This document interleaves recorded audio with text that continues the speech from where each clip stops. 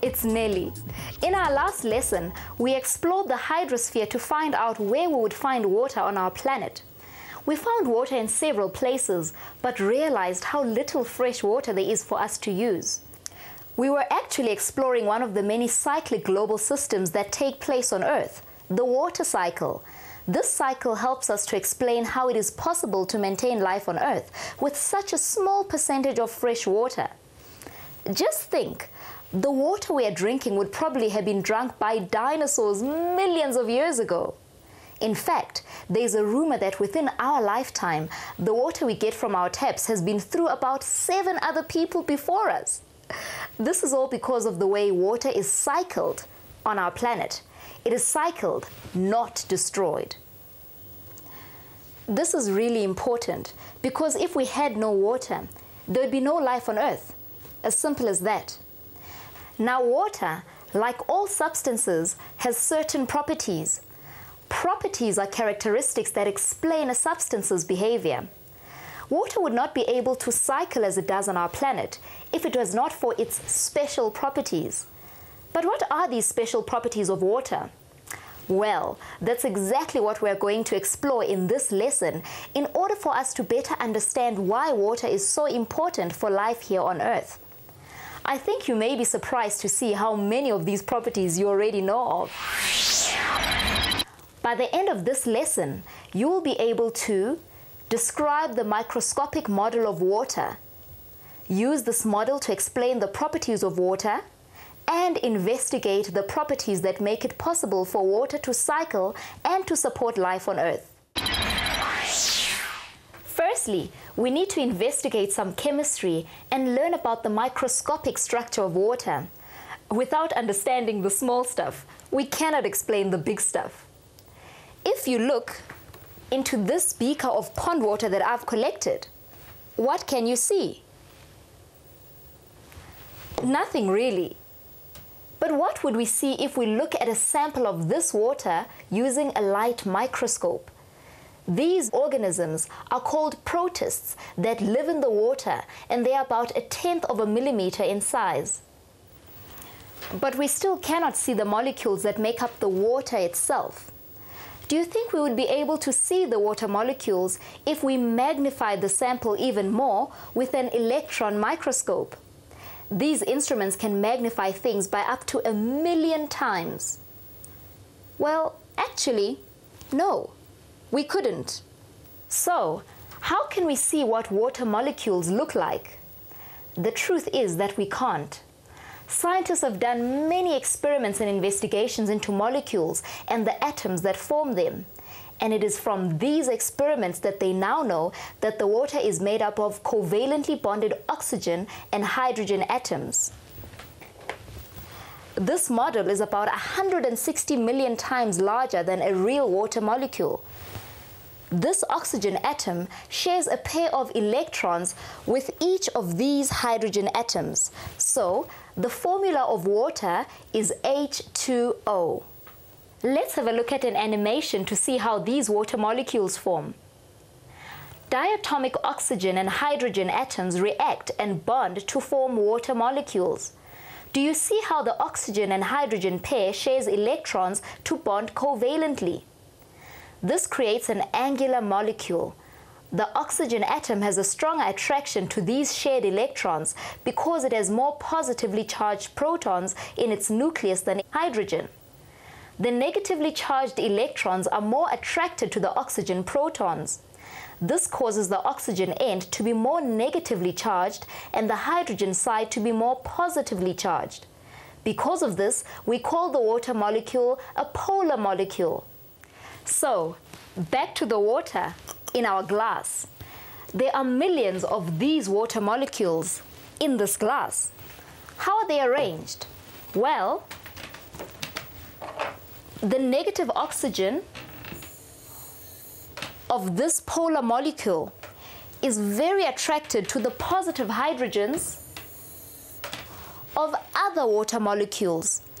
This attraction is very strong because of intermolecular forces between water molecules called hydrogen bonding. Scientists called it hydrogen bonding because the forces of attraction are so strong that it was as if the molecules had actually bonded together. In actual fact, it is not bonding at all. No sharing or donating of electrons, just very strong intermolecular forces. These three diagrams show the arrangement of water molecules in three phases: gas, liquid, and solid. I would like us to now discuss each one of these phases in more detail. We will start by looking at water molecules in the liquid phase. In a liquid, the water molecules roll over each other, keeping an attraction between one another. These forces of attraction are what make water so important. Without these forces, water would be a gas at room temperature and there would be no life on Earth. When water is heated, the molecules are energized and move faster and faster. When particles are moving, they have kinetic energy. When they have enough kinetic energy to overcome the strong intermolecular forces of attraction, they fly away from each other and form water vapor. Now that we have seen the microscopic model, let's investigate the phase changes of water by melting some ice in the sun and taking some temperature readings. Water is a solid, or ice, at temperatures below 0 degrees Celsius. It starts changing phase and reaches its melting point at 0 degrees Celsius. The interesting thing to notice is that as long as the ice is melting naturally, the temperature remains at 0 degrees until all the ice is gone. Only after the phase change is complete does the temperature slowly increase to room temperature. When heat is added to the liquid water, the temperature rises steadily. But what happens as the water starts to boil? As the liquid water changes phase to become a gas, you should notice lots of bubbles form in the liquid and rise to the surface. These bubbles contain water vapor. Obviously, all of the water does not become vapor all at once. Now notice that even though it is continually being heated, the water remains at a constant temperature of about 100 degrees, depending at which altitude you are doing the boiling.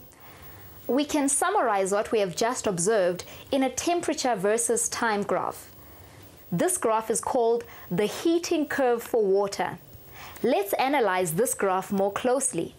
Notice that there is a large difference in temperature between the melting point, 0 degrees,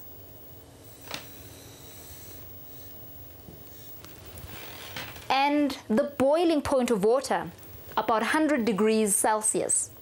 This large difference in temperature is because of the strength of the intermolecular forces, hydrogen bonds, found in water. Remember, there are a huge number of hydrogen bonds in a single glass of water, and they require lots of energy to break. So, water can absorb a lot of heat before changing phase from a solid to a liquid or from a liquid to a gas. Water can also lose a lot of heat energy before it freezes. Now, at the average temperature on Earth, water is found in its liquid form. Large changes in temperature from this average are needed to cause water to freeze or boil. This is also important in lakes and oceans because they can store, transport, and release heat during changes in weather without the temperature changing very much within the water. The temperature of the oceans is very important as it powerfully affects Earth's weather and climates. When water cools, the water molecules have less kinetic energy and the temperature of the water decreases steadily. But close to 0 degrees, the molecules begin to rearrange themselves and form lots of hydrogen bonds. In a solid, the water molecules are arranged in a regular pattern called a lattice. This regularity causes the molecules to be further apart than when they roll over each other in liquid form. This means that ice takes up more space than water. Try this as an experiment. Fill 2 plastic bottles with water. Next, place one in a freezer. What predictions can you make? Have a look.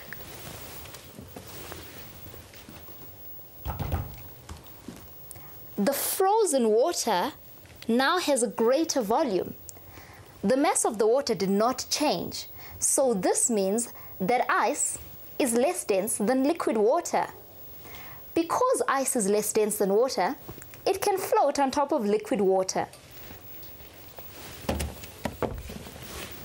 In colder regions where the temperature drops below 0 degrees Celsius, rivers and lakes freeze over, but plants and animals can still survive in the water below the surface ice. So far, we have shown that the special intermolecular forces between water molecules are called hydrogen bonds. Hydrogen bonding gives water all its special properties. Let's look at some more of these. Hydrogen bonding creates a phenomenon called surface tension, where the molecules at the surface of the liquid are attracted to each other sideways and downwards, causing them to stick together. So, the surface of water behaves like an elastic skin that can support a downward force. This surface tension allows insects to walk on water or mosquito larvae to live in still water and breathe through the surface.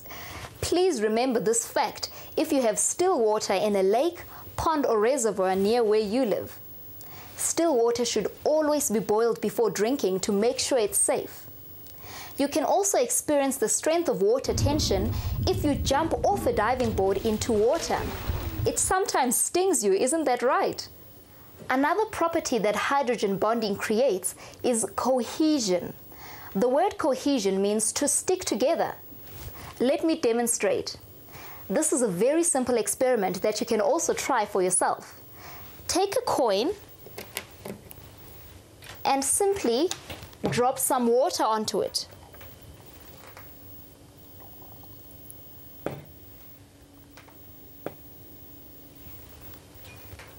What happens to the water? The water groups together in the middle of the coin. The water molecules form droplets because they are attracted to each other more than they are attracted to the surface they are on. This property of water molecules is called cohesion. In this glass, however, the water molecules are more attracted to the glass than they are to each other, so they spread out and fill the glass. If we pour out the water, the glass is still wet inside. This phenomenon is called adhesion.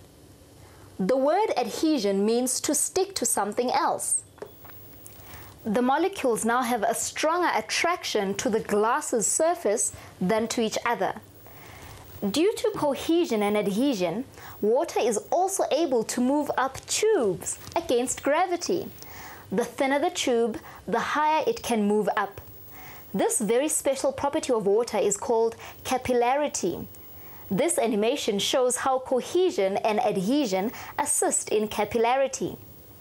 Do you see that because water adheres to the side of the tube, it moves up, but because the molecules also stick to each other, the molecules in the middle are pulled up as well.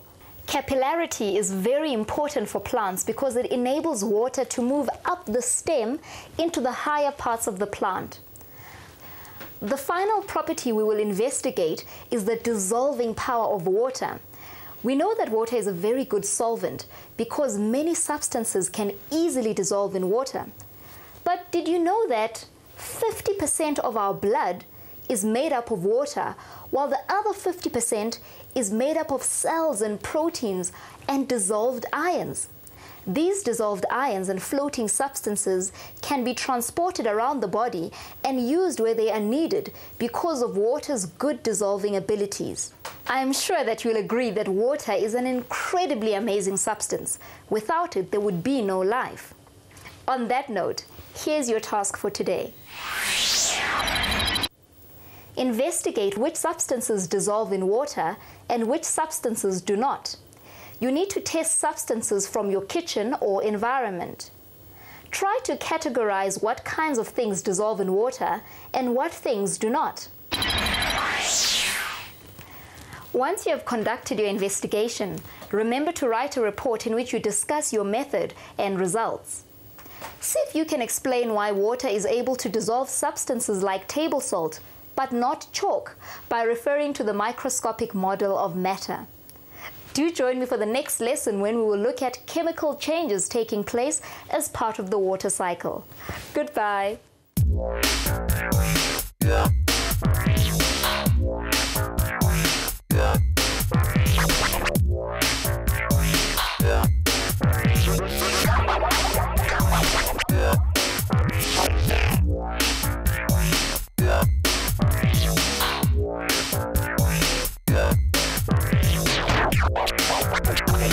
good.